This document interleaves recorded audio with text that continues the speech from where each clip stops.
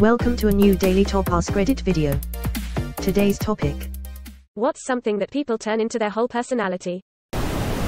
Here in the Netherlands, people who live in Amsterdam base their personality on Amsterdam.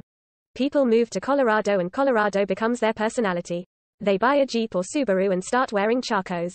And plaster mountain life all over everything they own. Not only that, but Colorado native is a whole thing too. I've met many people who have nothing to talk about except how bitter they are that people keep moving in and how much better it was when they were kids. Lots of New Yorkers, city not state, guilty of this too. But it's not just them. Los Angelinos, San Franciscans, Chicago and DC are guilty too. Texans are probably the worst about it, especially the further they get away from Texas. Then you've got people from Austin who are like the elitist Texans. They're like the oddest mix of hippie and redneck. They often pride themselves on the hippie and denounce the redneck while still obviously being one. As a Texan, I'm offended and agree at the same time. Every Texan has a Texas-shaped something and might have more state flags than U.S. flags. Smoking weed. I smoke plenty of weed. But there's nothing more irritating than a pothead. As a highly functioning stoner, I find stoner culture and its stereotypes to be obnoxious. Their job, or just money in general. I worked with a guy who only ever talked about what things were worth, mostly vehicles. What he was thinking about buying. How much he could sell something for. The trades he wanted to make. How much our customers made. What motorbike he bought before from a guy on the street we happened to be on and what it's worth.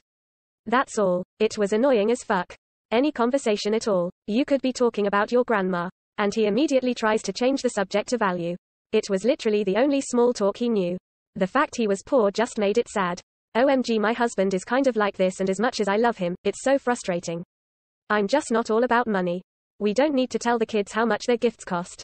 IDK. It makes me a little nuts. Girl bosses, MLM cult engages and social media. A friend of a friend was running one of those fad, you can drink milkshakes all day and lose weight places. She tried for months to get me roped into her pyramid scheme but had to close her location down. Because after about a year she gained 100 pounds from her magic weight loss, milkshakes, and people stopped buying from her. I am surely going to hell for laughing at this. Loving Disney. Adult who likes Disney. Watches a Disney movie once in a while. Can enjoy a vacation to a Disney park. Has a Mickey Mouse t-shirt or pair of earrings. Fond of childhood memories relating to Disney. Disney adult. House is a shrine of Disney merchandise. Disney car decals. Every single vacation they take is to a Disney park. Cries meeting Disney characters. Half their wardrobe is Disney themed. Insists on a Disney proposal, wedding, honeymoon. Refusal to let go of childhood. Zodiac signs. Like, please shut up about it. Oh my god, that is such a Leo thing to say. As a Leo, the first agree, shut up about it.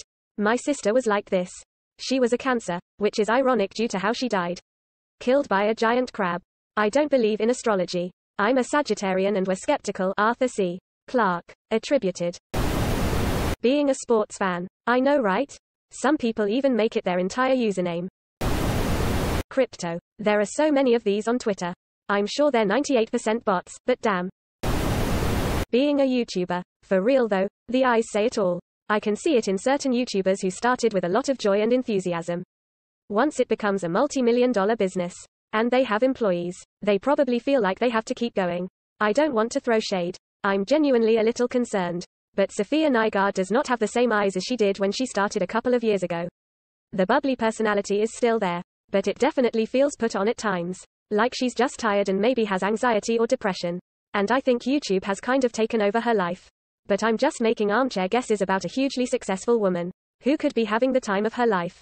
For all I know, it's just her eyes. Their preferred American political party. This has been a wild ride recently. I feel like we all know at least one person who has just gone over the edge with politics. My brother-in-law used to be a conservative-leaning guy, but it was never part of his personality. Nor mine, nor the rest of his friends. We would go over there and eat smoked meats, watch the fights on TV, generally have a good time. Then it just started getting weird. Suddenly he would walk through our door and the first words out of his mouth would be an argument against leftists. I later realized he was binging podcasts and getting himself riled up. Every conversation became political. Every beer drank intensified the problem. We were not a politically motivated group, lol. I assumed half the people there voted red and they assumed I voted blue. But it didn't come up because who cares? But it got so bad we stopped hanging out with him completely.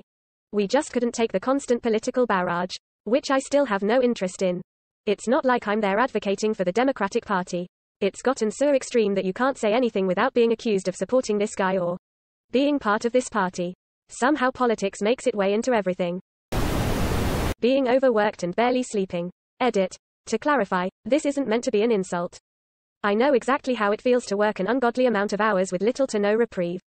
It's a routine that's become ingrained in us, and I think it's important to remember being overworked, underslept, and having little to no time to ourselves is not healthy. And the amount of caffeine you drink to compensate. This is me right now in the manufacturing field. Currently looking for a new job.